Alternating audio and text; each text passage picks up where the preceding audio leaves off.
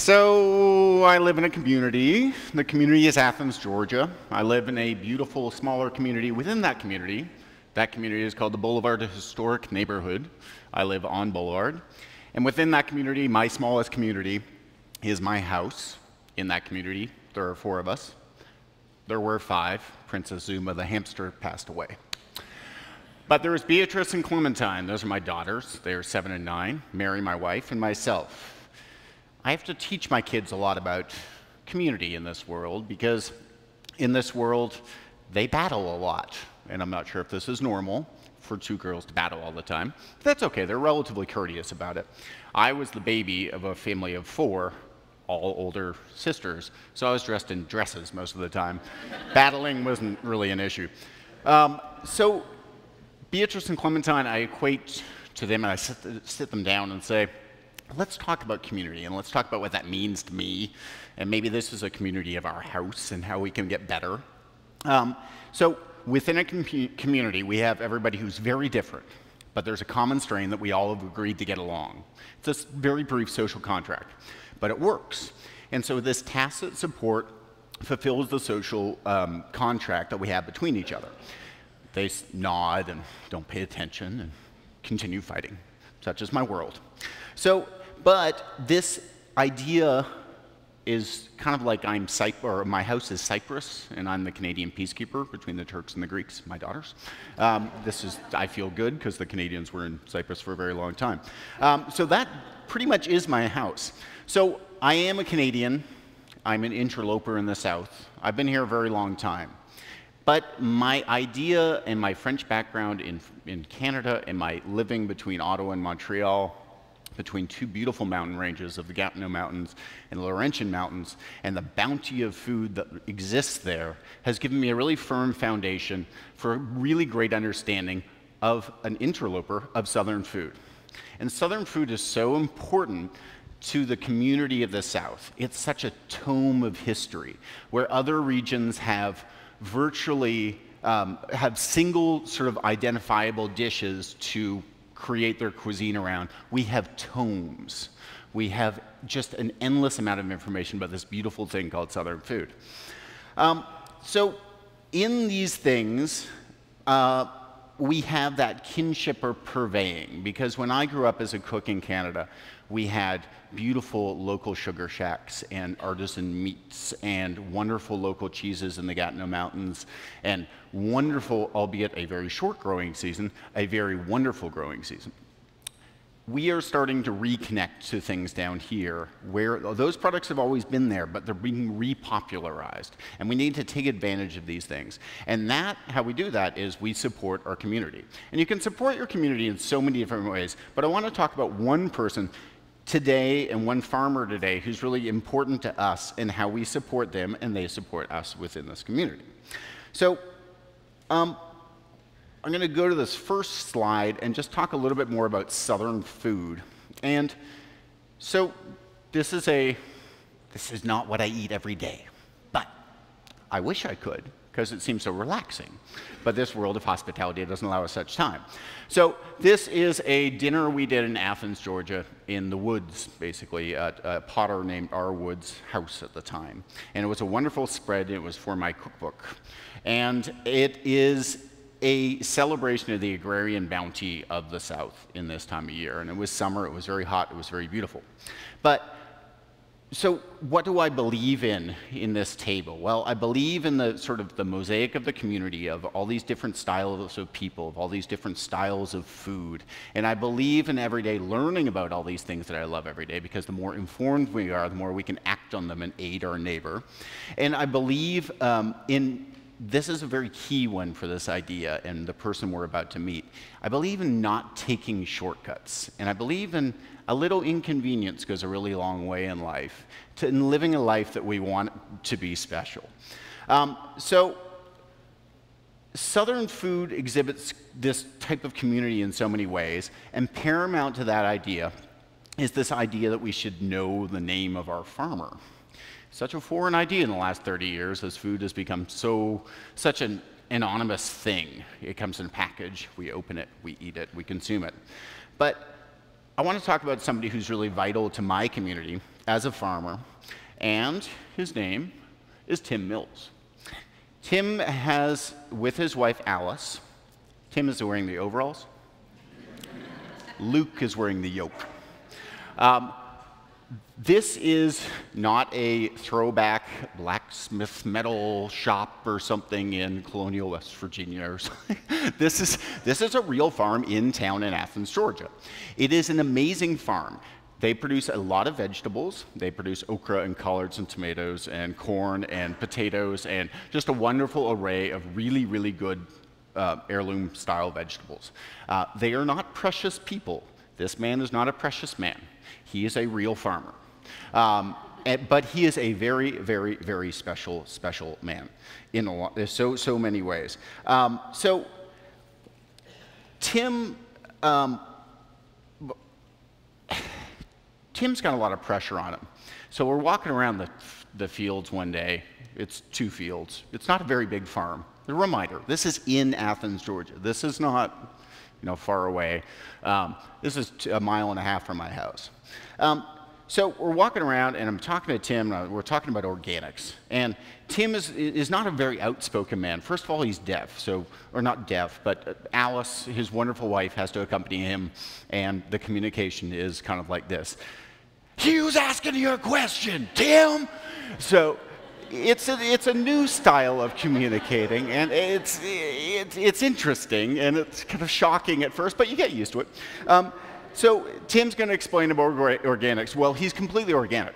Well, he's not certified because the hoops that he has to jump through are like arduous and stupid and expensive. And the problem with it is that organics has become this co-opted term. Anybody can use it, and the USDA, so it's a very confusing idea. And for the small guy, it's almost impossible for them to really get certified these days on this type of scale and be financially and economically viable for them to do this.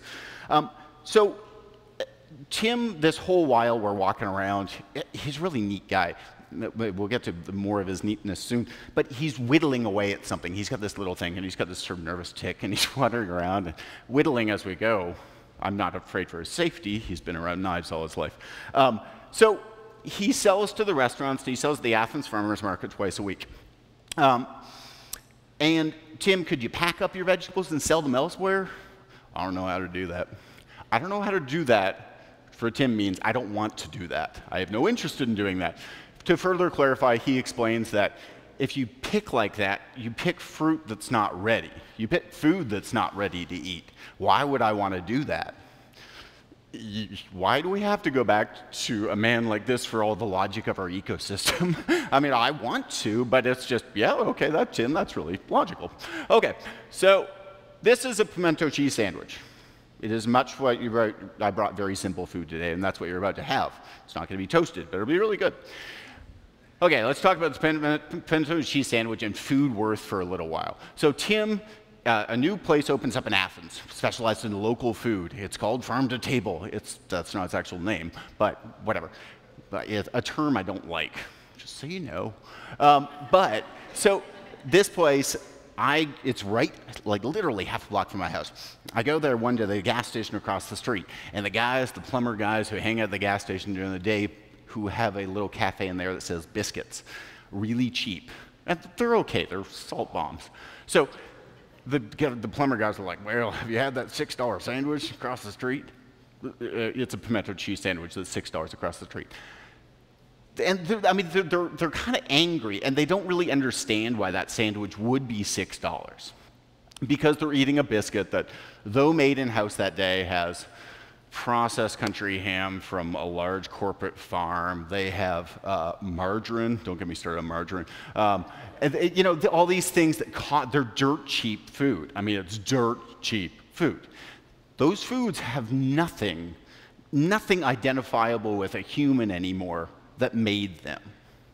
Well, the food across the street, the other little place where the pimento cheese sandwich does, they buy all their stuff from Tim. They buy a lot of vegetables. They buy the cheese locally. They buy the bread locally. All these things mean this giving back to community is a much more expensive process The corporates have learned how to whittle that out of the equation. They don't have to pay for our communities anymore. We've noticed that. So, but this type of system, this pimento cheese sandwich that Tim and I are talking about, and Tim doesn't make a lot of money, but you know where Tim sides on this? He's all for that $6 pimento cheese sandwich. Why? Because they're his customers, and he's developed a relationship with them. And that's what we all need to do all the time. Okay, cooler than anything is Luke, because Luke is a 1,200-pound mule, and if you go up to a 1,200-pound mule and tell him he's not cool, he's probably going to stomp you. This animal is huge and beautiful. Luke, as Tim will tell you, is not an engine. Very important. Luke is a member of their family. Luke is a helper. Luke is a wonderful thing that doesn't break down because he's cared for. Luke is a member of this community. So that's a yoke on Luke's neck. That is the field. There's another field over here that you can't see. It's beautiful. Remember, it's in town. It's very cool. Okay. More cooler than anything, this is the mill house.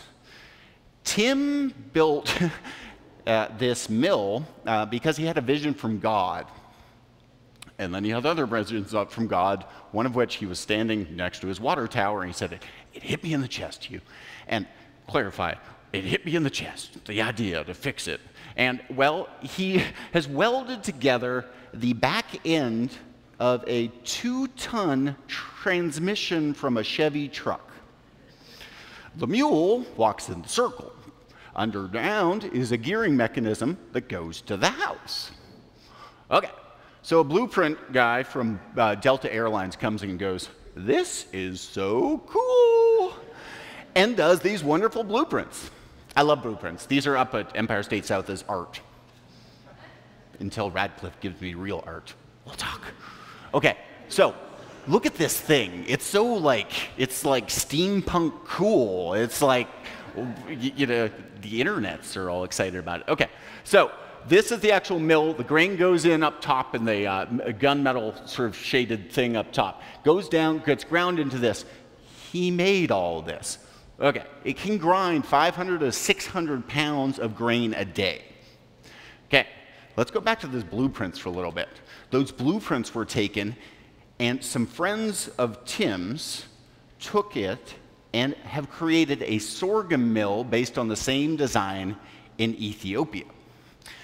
So cool, because that means our community, which we've supported, because this guy's one of us, has created this object that can be for $4,000 recreated in malnourished areas to take the time and grind in like half a day a week's worth of work that was previously done like this with a shaft and a bucket.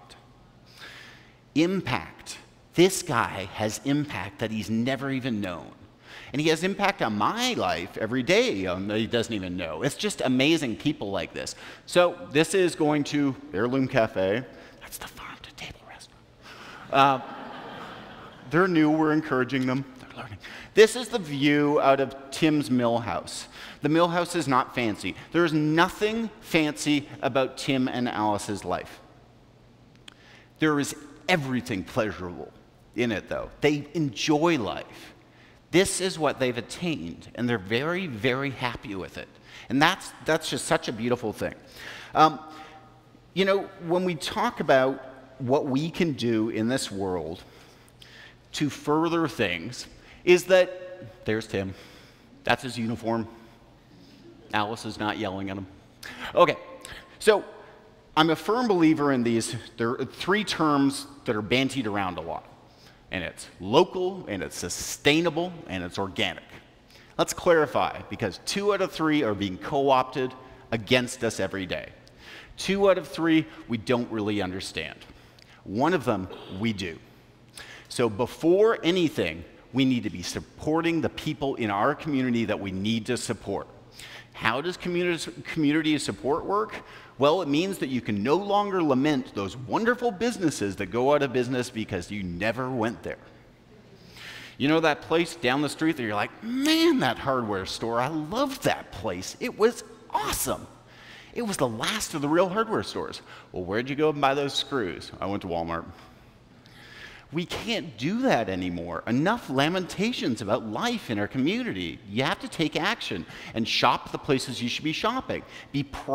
Take pride in these things and make that move. So these things have impact, and impact is what we're looking for. Okay, let's go through a couple more slides because I have more pictures. Okay, so local, then sustainable, then organic. They're all intertwined, but one begets the other. You have to go in that order. It's really important. But first comes local. We're still on stage one. And I am all for, in life, taking very little steps. I'm not a fan of the zealots in life who say we have to do this now. We have to change the complete diet of kids in my school who go to public school around the corner from my house. We're not ready for that. We can make changes. We can make impact. We can't change everything. We've got bigger problems to deal with first. We've got poverty in Athens that's horrible. We've got poverty in Atlanta that's horrible. We do a funding drive at our school. It has to be pop-top cans so the kids can eat on weekends, so they can open their own food and eat it cold. These kids aren't ready for the idea of they need to have an organic lunch every Monday. Their breakfast on Monday morning is the only food they ate in the last 48 hours. Slow steps, tiny little steps. We make progress, though. And by making progress and impressing your community and employing your community and giving back within your community, what you do is you show the person next to you that, hey, that's pretty cool. Look at what they can do. That's fun, and we move forward, and we make bigger steps together. And we make a lot of small steps. I would much rather do that. Okay, so then, Tim, this whole time we're talking, man, this guy's so cool, too. So, he's whittling away, and he's thinking, and we're talking, and he's so mild-mannered. He's so smart. And he's just talking away, and he's talking about sort of social contracts and how they're going to go into the farmer's market next year, and it's going to be expensive for them, but they're going to do it, and the impact that they have, that the restaurants have had on them. I've been buying from him for 15 years. But it dawns on me, Tim's the perfect example of this. Why? Tim's not only this farmer guy who I buy from, he's actually a restaurant customer. I have the most expensive restaurants in Athens. They're actually not that expensive, but I'm deemed as the very high-end restaurants. Tim is one of my customers. It's a beautiful, beautiful relationship, but that's what it is. These things are relationships, and that's what community is built on. So Tim's whittling this whole time. The most beautiful thing and most simple, beautiful thing is a person who just does things from start to finish on his own. Tim finishes whittling, puts his pocket knife back in his pocket, and puts a perfectly honed toothpick into his mouth. He has been making that toothpick for 2 hours. May God give us this patience. And I'm an atheist, so it's a wonderful thing. So go out and support your communities and do what you can do every day, because we're all in this together. Okay? Thank you.